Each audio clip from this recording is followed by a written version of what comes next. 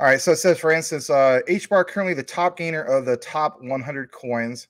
CMC, according to CMC, outperformed the other 99 coins on the list over the last 7 days and last 24 hours. How about them, quote unquote, bad tokenomics, right? So a person replied to this. He says, not really an issue.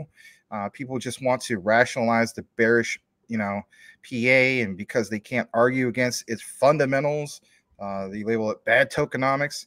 Is an easy alternative to shift the blame to. Let's face it, that's reality. It says when we began pumping again, that argument won't stand either.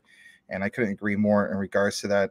I did state for the record that I felt as though that this would be at least a 2x after Davos, and it was. It's actually been a little bit over than that, more than that, I should say.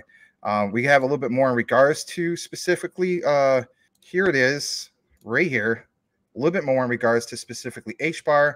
This guy says WTF is going on, and look at these nice green god candles, or green, shout out to, green candle fanatic. There you go. You want some green candles, my friend? There's some nice looking HBAR green candles, looking really, really impressive. There's a little bit more in regards to specifically this, and that basically is what you see right here. Shout out to this particular new person, Claudio. And yeah, new UCL report.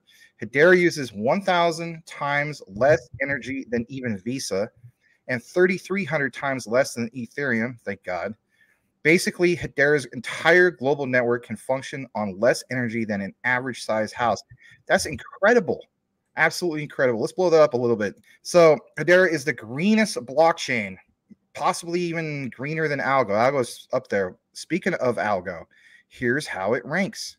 So for instance, you see this right here. Here's Visa, like we're talking about. How about Algo, right? Algo's always making that claim. I like Algo, don't get me wrong. I own some Algo, but yeah, 1,100 times, on the comparison. Look at this. Hedera, 0.quadruple, what was it? More than that, actually. 0.34503 kilowatts per transaction. Incredible. And look how many times more than, or less, I should say, compared to Bitcoin. 970 million times less than Bitcoin. So, I mean, it's nice to see these particular breakdowns. Absolutely incredible. We talked about the whole thing with the Cardano comparison, 13,000 times less.